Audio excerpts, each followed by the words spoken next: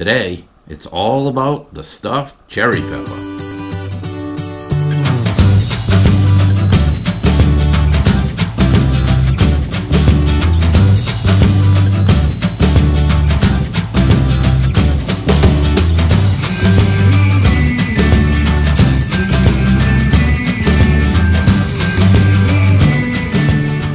Welcome to FergTV. Glad to see you guys showed up. Today we're going to stuff some cherry peppers. We are. It's going to be a ball, and we've got all of our ingredients laid out. We've got our vinegar, our olive oil, our garlic, our bay leaves, the prosciutto, the provolone cheese, and the cherry peppers. We're ready to go, baby. I don't see any That's cherry Nana. peppers. Oh, I don't think you picked them. not yet. But, and this is a big but, we can go out there right now and pick them. The garden's right out here. Why don't you guys take a walk with me? We'll go pick a bunch of cherry peppers and we'll come back in and we will rock and roll this thing. Get going. Okay, let's get in that garden and pick us some nice cherry peppers. Boy, all the peppers came in good this year. You can see these right here. These are nice and red. Those are conchos. They're hot and they're ready to be picked, but I'm not using them today. What we're going to use is these nice cherry peppers. And they're in here. We got some beauties too. There's a nice red one right there. I don't know if you can see that, but I'll get them picked and we'll get in there and get this. Look at them. They're beautiful. So they're going to be great for stuffing. But the one thing we did find out in the last batch we did, because this is our second batch, they're not all that hot. So we like a little heat. We're going to take this time and put in some Thai chili peppers. Those are beauties. We'll put one in each jar there, and it'll just snap it up a little bit. We'll make a little bit of heat for them, even though the cherry peppers that we're using are not all that hot. So let me finish picking these, and I'll meet you inside, and we'll make us up a batch. Okay, we picked a nice bunch of peppers. And there's some conchos mixed in there. There was just time to pick them. I am actually going to stuff some of these smaller ones. I mean, they're going to be hot, but that's kind of what we're looking for anyway. So the next step is we need to sterilize our jars. And a great way to do this, even though I don't have a full dishwasher, is to take them and put them right in here, run a load, and then let them go through the sterilizing step, and it's perfect. So this is going to take maybe an hour and a half or so. Get this baby fired up. There she goes. Let it rock and roll. Okay, so we're washing up all the haul from the garden, and they're looking pretty good, but this is the time when you want to make sure that everything you picked is good, because, you know, I had to get rid of quite a few out there. See? Now that's a bad one, and we don't want that to be in our stuffed peppers, because you got to remember that nothing gets better after it's canned. It only gets worse, and you don't want it to contaminate the rest of them. So I'm going to finish washing these up and let them soak for a minute. I just heard the dishwasher go off, so the sanitizing cycle is done. So these guys are ready to go. I tell you, this is a beautiful thing. I didn't really have to do too much. Okay, let me get all set up, and we'll go into the next step. So we finished washing them up, and I put them on this towel to dry them up a little bit. But we're going to go to the next stage, we'll say, and just I'm going to do a little hand drying over here. I mean, it wouldn't be the end of the world if some water got mixed in with the vinegar, because that's what we're going to do. We're going to store them in vinegar for a week, and that's how they're going to gain their acidity, and it also makes them kind of toughens them up so that they're and keeps them solid when you go to eat them. It's great. So, you know, the other thing that you want to do now is you want to give them another inspection as you're drying them, because I noticed that there was a few more that I had to pull out that got by quality control out in the garden. These things are going to happen, but you just take and get rid of them now. You know, and you're going to find that there's there's little imperfections like this. I got a pinhole. I don't know if you can see that right there. There's a pinhole on that one. You're gonna find those kind of things. You know what I mean? When you cut off the top, you take a look inside, see if you think you want to use it or not. And I say that, you know, anything like that that's got some questionable, you know, is it going to stand up over time or not? I'd say take and put all of those in a jar to give away. That's probably the best way to handle it. Then you don't have to worry about it. Besides, that kind of stuff wouldn't make anybody, it wouldn't kill anybody. It'd just make them so sick they wish they were dead, and that's not the end of the world. So I'm going to finish drying these up, and then we'll go on to the next step. I'll catch up to you in a second. Okay, so we're back over here, and we're going to start trimming up our peppers. And all we're going to do is take the top off of it, and then we're going to get rid of the seeds. And I found that this guy right here, this works out pretty darn good for cleaning out the inside of this thing. So as you can see, just go in there and just kind of scoop it. Just kind of scoop it out of there. Get rid of all those seeds and everything. You want all the innards out of that thing. There we go. Okay. And that's all there is to it. And then just drop it into one of your mason jars. So then take the next one and do the same thing, and we're going to repeat. It's not hard, it just takes a little time to do this. But it's, again, you can see, just get in there and clean that out. You know, there's going to be seeds flying all over the place, but that's why you have somebody clean up after you're done. Me. And the other thing was, I forgot to mention it, but you want to clean around that blossom end. You know, clean that out. That was part of the wiping it down thing that we were doing. Now, you'll notice that I did pick some small ones, right? And some people will say, well, those things are so small, what are you going to do with them? They're going to be hard to stuff. They are going to be hard to stuff. But if you get all big ones, you're going to have a lot of leftover space inside of those jars. And the little guys, you get to fill in. So again, as you're doing this, you're checking to make sure you haven't missed anything here as far as a pepper not being good or something. And just clean it out, get it in there, and that's about all there is to this part of it. I think I said in the garden I'm not going to stuff the conchos, and I don't usually. They are pretty hot. But I am going to do a few of them, because I didn't pick as many peppers as I thought I was going to have out there, and we're going to do a few of these. But the one thing that's difficult about them is you really got to dig down inside, and they do have a nice wall to them, so that they're pretty hefty. Dig down there and clean out everything. Wow, that looks good. That wasn't all that bad. You know, and even if there's only one or two that go in each jar, see that thing, that's about a perfect pepper right there. That's the kind of pepper that's going to burn on the way down and the way out. Alright, that looks pretty good. It isn't going to matter if there's a few seeds left in there. It's just going to make it a little hotter is what it's going to do. But these cherry peppers, they're not all that hot. For whatever reason, they're very mild. I thought I bought hot peppers to plant. And some of these things that don't resemble cherry peppers, you know, they took on a different configuration as they grew.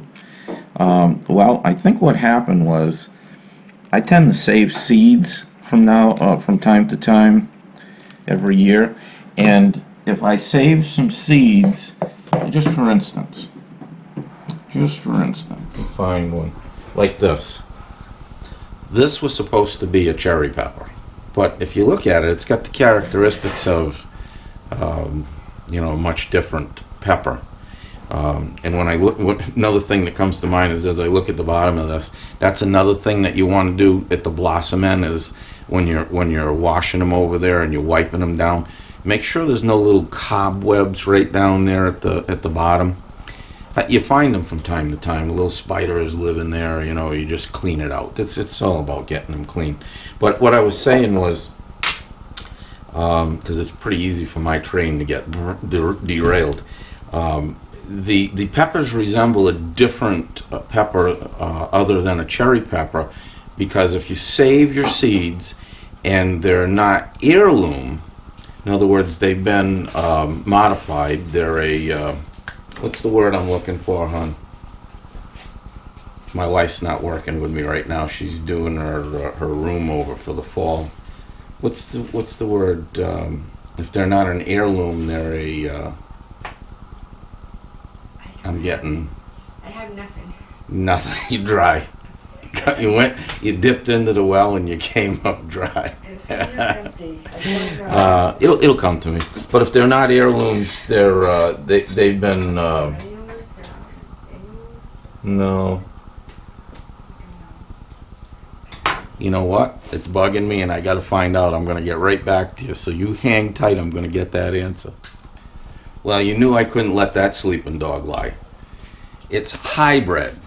So if you got a package of seeds that you plant, if I don't know if you buy your plants or if you start them in February or March, which I usually do. If it says hybrid on it, you want to mark your little marker stick saying hybrid, because if you do save the seeds, it's a crapshoot of what you're going to get next year. It could come up anything because it's a hybrid. It's not an heirloom. So I can rest easy tonight now, right, hon? Yes. Yes. Okay, so back to what we were doing. And this is going to be an odd pepper to stuff, but who cares? You know, it's not store-bought. And I'll tell you, the last batch that we did was delicious. It was a success. We did one the year before, and it wasn't as good. So you got to learn from your mistakes. And I've been doing this a long time, so that means a lot of mistakes, but a lot of learning too. So what we did wrong last year is we took and did the whole process in one day, which was pick your peppers, come in, clean them by washing them, but also clean them by cleaning out the interiors of them, and then we stuffed them. And that was wrong. The one thing that you really need to do, and it's very important, we didn't think it was, but after doing it the correct way this year, it's huge. You need to soak these in vinegar for at least a week. And I think we went, what, about 8 days, 9 days? It was a little over a week, which isn't going to hurt them. You got to get the acidity into the peppers so that you won't have a problem saving them, storing them.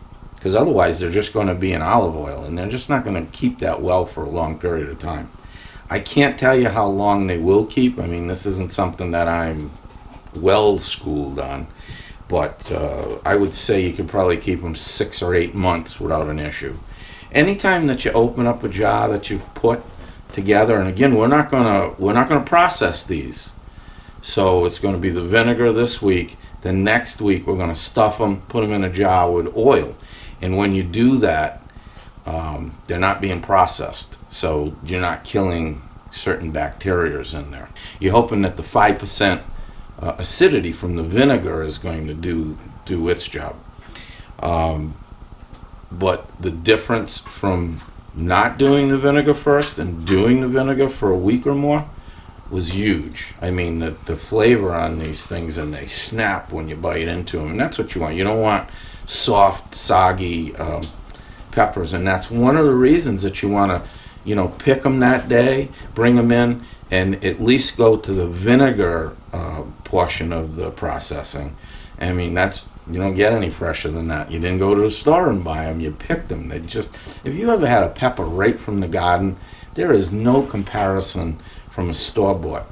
And I'll tell you, I could put 2 peppers down on the table, not tell you which came from where, take a slice out of each, give them to you, and you could definitely tell me which one came from the garden. It's just night and day. So anyway, I'm going to finish cleaning these, and then I'll come back and get you, because there's no sense for you hanging around. You can go have a beer or something, right? I'll be right back. Okay, we're back. I'm down to just a few more to cut up here. I got 3 more peppers to do. Here's one. get a nice cavity, because you want to be able to get your oh, we never talked about what we're going to stuff with. Of course, that's next week, but we're going to use provolone, which I go to the deli and have them cut off a nice block, and then you're going to cut pieces off of it, and we'll show that. The other thing is we use prosciutto, and we wrap the thanks. Good thing she's around. Thanks for coming in today. You wrap the provolone cheese with the prosciutto.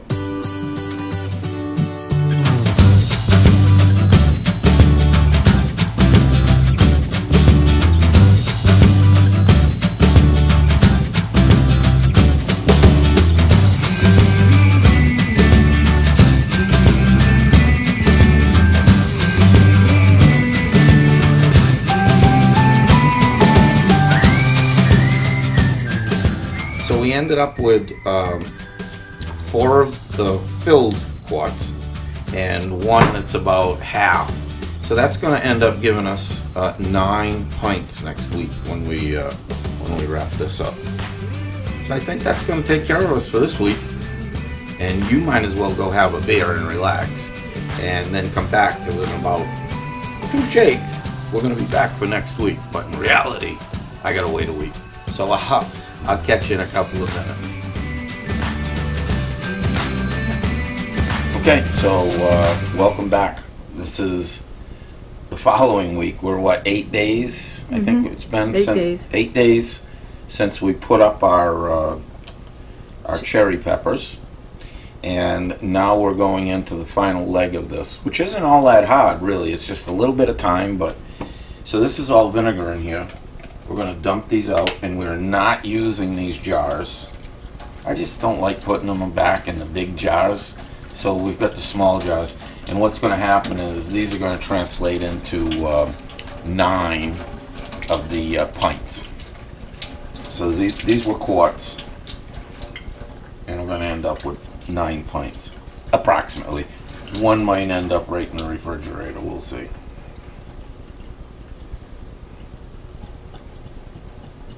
So we get all that vinegar out of there. It isn't going to matter if there's a little bit left in there. So I'm going to drain all of these, and then I'll meet you over and we'll start stuffing them. Alright, so we're going into the next step in this process, which basically is just taking each one, and you have to kind of handcraft this. I mean, you got to cut the pieces to the individual pepper, because they're all different sizes. They were made by Mother Nature. And what we're doing this time is something a little different, because we feel like we're getting a little better at this and we want to try something different here. So usually we just wrap them with prosciutto. And this time we're going to wrap them with prosciutto, and some of them we're going to wrap with, oh, did you wrap a double? With prosciutto and hot capicola. So I don't know if this is going to be a real treat or a bust, but we're going to try it, and I think my mouth is already watering here. That hot capicola. And the other thing that we're going to do this time a little different is we're going to drop in some of these Thai chili peppers, like I mentioned. We're going to add a little heat to them this time. Something different. We had a lot of Thai chilies, so you know, you usually make these with hot cherry peppers, and for some reason these are not hot.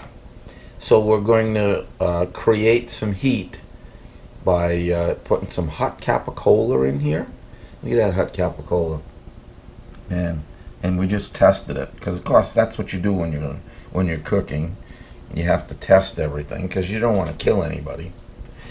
Hot capicola, and drop in some Thai chili pepper,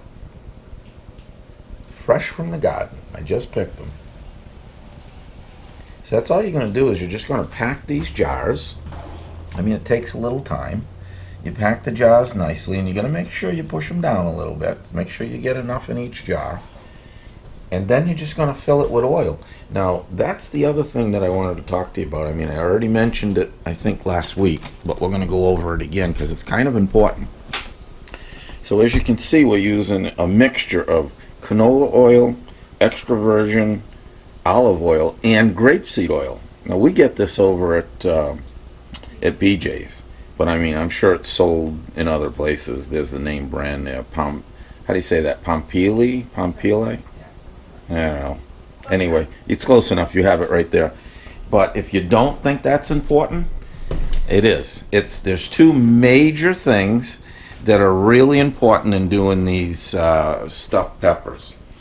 Step one is to make sure you absolutely take 2 weeks to do this, at least.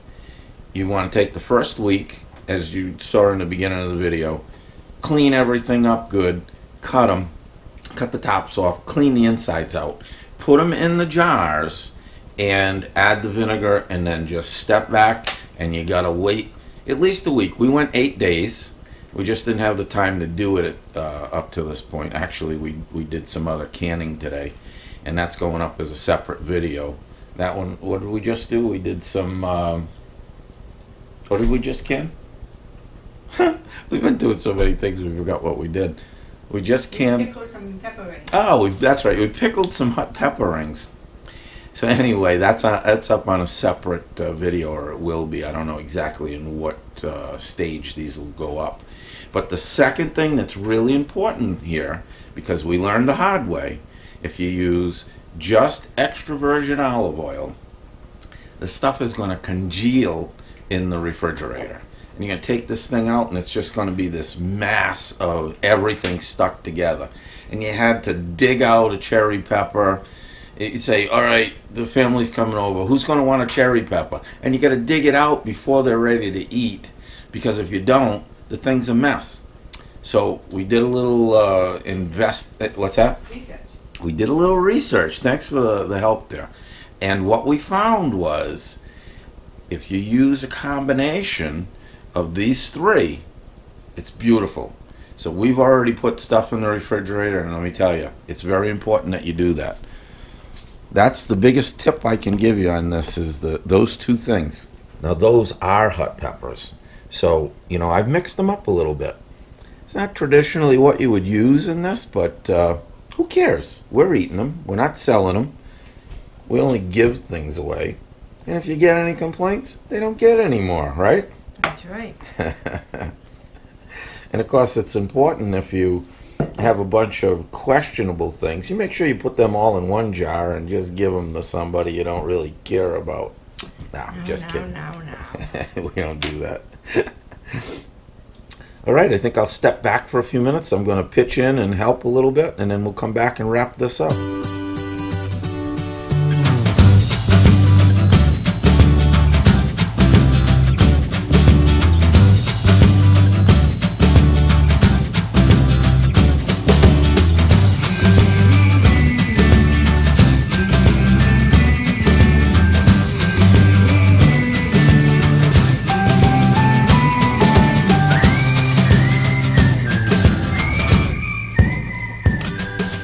Okay, so we made it. We ended up with 8 pint jars, which are less than what we thought, but it's a guesstimate.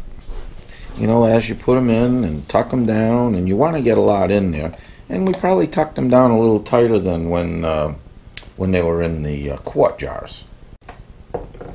All right, so we're topping off with our bay leaves, and we're going to put in our garlic. Okay. Then our oil, and we are done.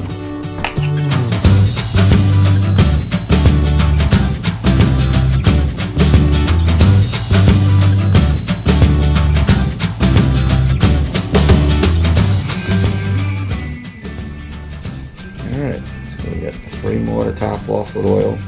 Again, it's important to use that mixture of canola, grapeseed, and olive oil. It's important, and it'll pay dividends. Don't be afraid to send a comment if you make some and let me know how they went.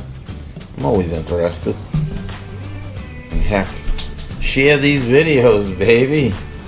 You know, share the love. Never hurts to give a little like if you like what you're watching. We have a lot more video ideas coming up down the road. Some involve food. Some involve, of course, Disney. We've got a lot of Disney stuff to put up. We got to finish our trailers, because I think what's going to happen is we're going to stick this in between some of the trailers so you don't get burnt out on the RV show at Hershey. That's kind of a specialized thing. If you're thinking about buying a trailer, you got to watch that series because there's a lot of information. All right, so we're going to clean the top with some hot water here. Come back over Yeah, here. you're good. And then we're going to lid them up. Do the last step of this process. And how long did this take us, you think? You know, just to cut up and stuff them. A couple hours? Yeah, maybe an hour and a half. I think it was getting close to 2 hours. Of course, we are dragging a little bit because we did do that other video today too. We're not going to run them together, but the other video is on the hot pepper rings. So my goal is to put up a video a week, and we'll see how that goes. Another video that's coming up is the rehab of my bathroom, and I'm also a Korean fabricator certified. So I'll be building or fabricating my countertop, which is a 2-bowl countertop, and I believe I'm going to put a coved backsplash on it. So I'm going to show you how to do that too. It's not something that you can run out and do, but you'll have an idea of how it happens. The only reason that I'm saying that it's not something that you can go out and do, because you need some specialized tools, and you're just not going to go and spend hundreds and hundreds and thousands of dollars for tooling just to build a countertop. Besides, you can't buy the material unless you are certified, so you can't do it. But the idea of doing the video is to give you an idea of what goes into one. It may be interesting. Then again, you may fast forward out of it. I don't know. Alright, beautiful. So that's it. Just tighten it down. And it looks like this is a wrap, huh? This is a wrap. Okay. Okay, the only thing left then is to say thanks for joining us. I appreciate that they stopped by. It wouldn't be the same without them, would it? No, it would No, not. I don't think it would be. I'm glad you stopped in, took a few minutes. We're trying to keep these informative and not too long, so I hope we don't fail in doing that. So, till the next time. Till the next time when we see you on FergTV. Welcome to Whoa, Ferg. whoa, whoa. You're off to the races. I need a place to Alright, clip. okay. Okay.